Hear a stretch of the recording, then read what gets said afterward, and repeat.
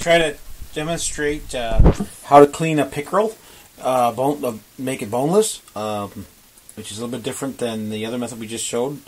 This is about a 25-inch Oneida Lake chain pickerel, and we're going to show you how to clean it and take the bones out and make it so there's 5 pieces of meat on each fillet when you get done that are boneless. So we'll start by gutting and filleting the fish.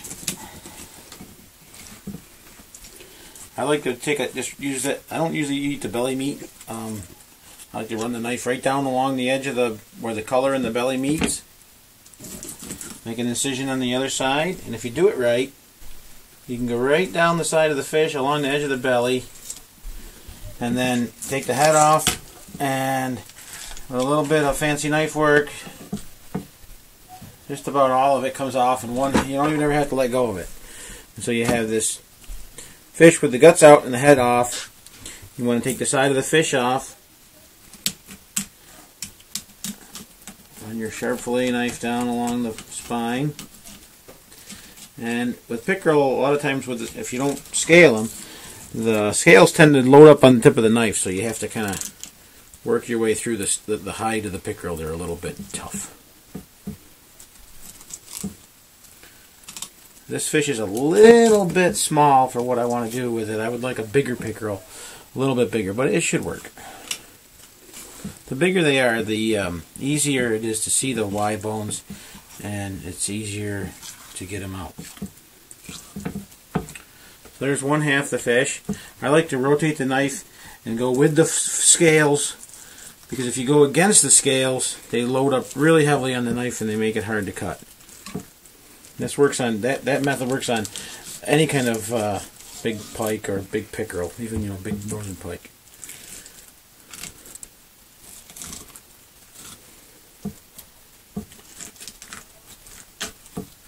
We want to cut through the Y bones and go around the ribs. Cut through the floating bones and go around the ribs. This fish is a little thin too, so he's not the best. Paper towel and wipe up our mess as we go. So now you have 2 skin-on fillets. So we need to take the skin off. You just use a little zigzag motion and just pull the hide right off of this rascal.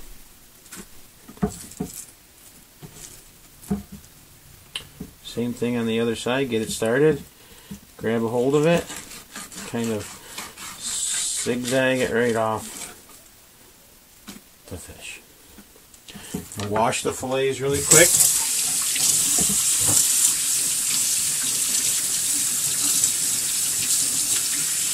I found that the bones come out best when you first clean them. I typically don't have time or whatever, and you end up putting them in the fridge for a day, or maybe you're going to use them the next day, so you end up putting them in the fridge. Sometimes that helps to get them nice and firm, but for some reason the bones tend to stick out a lot better when the fillets are fresh. I'm going to wipe the board off again, get the slime off.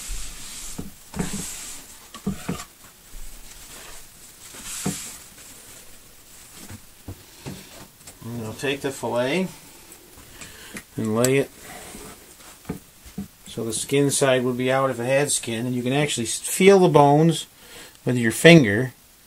You run right along, you can see them. Each one is, maybe you can hear them.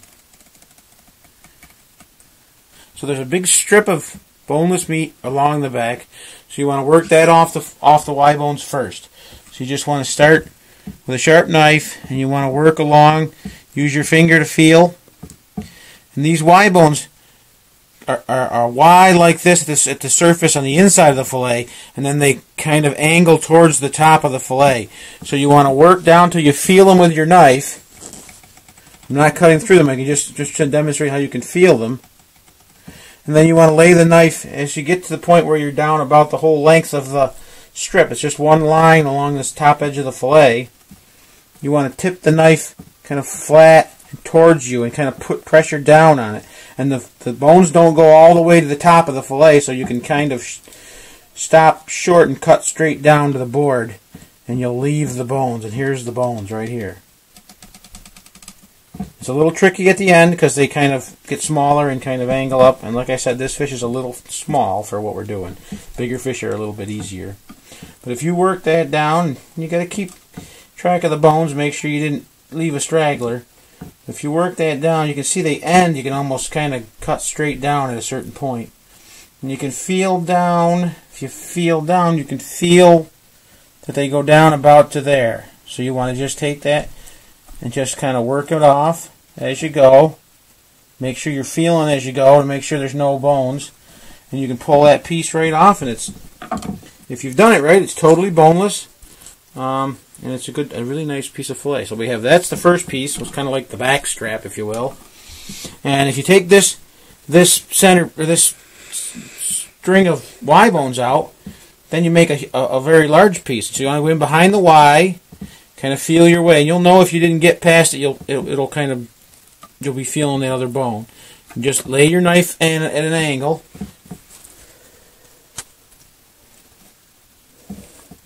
And you can kind of see it get underneath there. You can see it kind of, they stick together pretty good, and you can see them come off.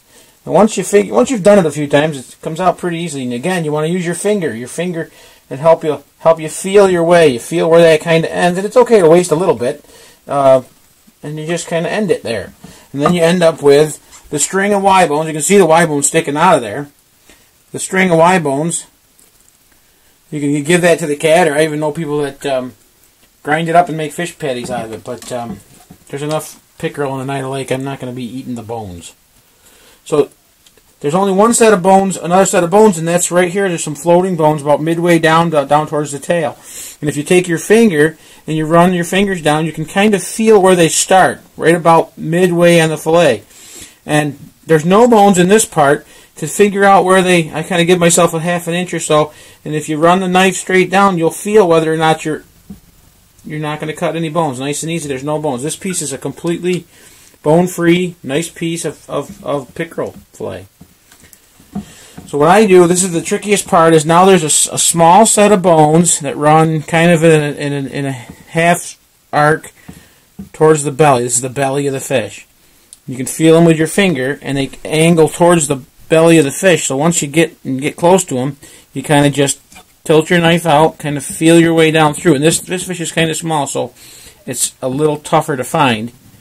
But this time, when you get to the end of this part, if you waste a little bit, I don't get too worried about it. And that's another totally boneless piece. And on this smaller fish, I'm going to waste a little bit, and you can just go in there and make a cut on both sides of where those bones are, and you can feel them where they go to. Make a cut and go in there, and then you have this piece of the floating bones in it right there, and that's waste. And I like to say there's 5 pieces because I usually take this piece and cut it in half. And there you have how to make a pickerel fillet totally boneless. Use your fingers and go slow, and after once or twice, you'll be a pro.